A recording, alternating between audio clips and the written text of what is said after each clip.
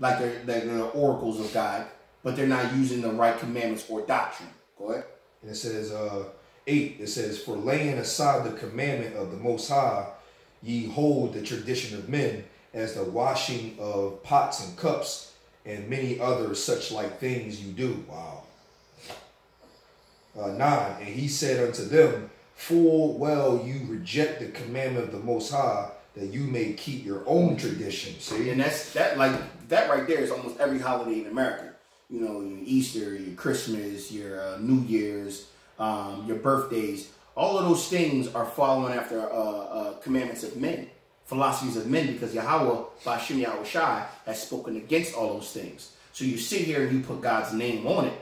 Well, you're actually not using his real name, but you're trying to use God's title on it to get your point across, but you're leading the flock astray because you're doing nothing but wickedness and having them do wickedness with you, man. So, and because of that, man, all that laden with iniquity and the sin upon sin, man, it's you leading the flock to the slaughter. And we already know what's going to happen to those pastors that are doing that. Heavenly Father has a special destruction for them motherfuckers, man. All right. Now we can go to Revelation 18. Revelation 18. It's not it. We can end it off after that.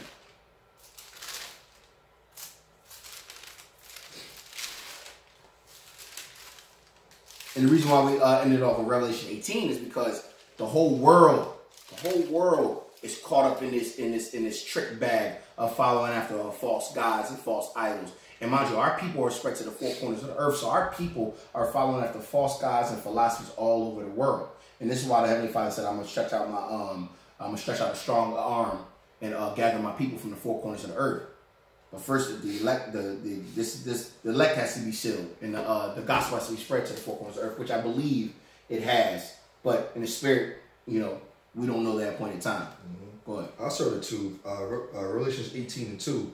"And he cried mightily with a strong voice, saying, Babylon the great is fallen, and has become the habitation of devils, and the hold of every foul spirit, in the cage of every unclean, so like an unclean and hateful bird.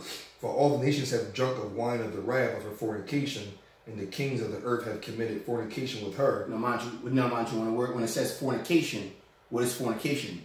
Following after other gods. You know, fornication doesn't necessarily have to mean, because adultery is sleeping with another man. Because adultery can be twofold as well. Adultery can be sleeping with another man's wife, and adultery can also be dealing with other gods other than Yahawah, Yahawashi. And then fornication itself, the fornication is the same thing. You literally in bed with the philosophies of Babylon, the philosophies and the delicacies of Babylon. So all the wickedness of Babylon, which includes Christianity, Islam, all other little different fucking bullshit that this wicked ass kingdom, you know, can deliver. Go ahead. And it says, "And the kings of the earth have committed fornication with her, and the merchants of the earth are waxed rich through the abundance of her delicacies." And it says, I'm gonna skip down to get to the point. 5. "For her sins have reached unto heaven." No, you could. Yeah, you know what? I'm good because this is the. No, you could have kept reading from 4. Yeah, I read 4. This is the salvation of our people. "And I heard another voice from heaven saying, Come out of her, my people, that you be not partakers of her sins." And this is the main point.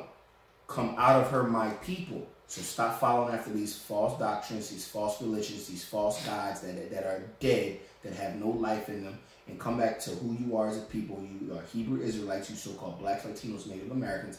Follow the commandments that your power has bestowed upon you and only you, and so you won't get a part of this what? Yep.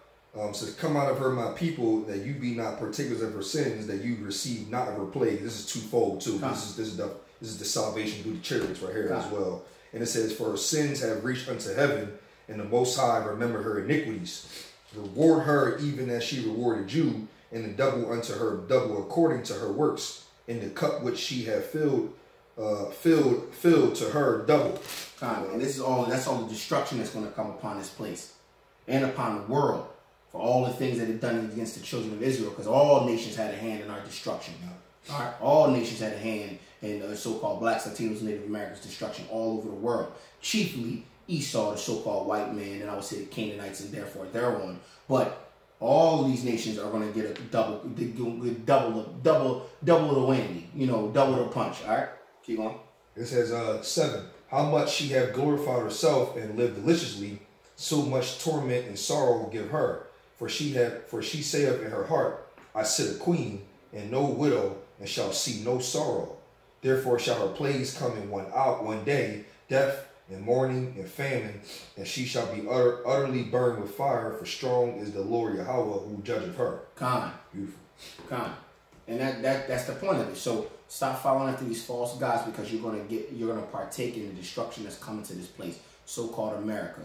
You know, which is in spiritually Babylon and Sodom and Gomorrah all over again. And all the world is going to get what's coming to them, because they joined hands with Babylon, all right? And with that, I want to give all honor and glory to Yahawah, Bahasham, Yahawashi, Bahasham, qadash. Double honor to the elders and apostles of Great Millstone. Shalom, Makim. Shalom.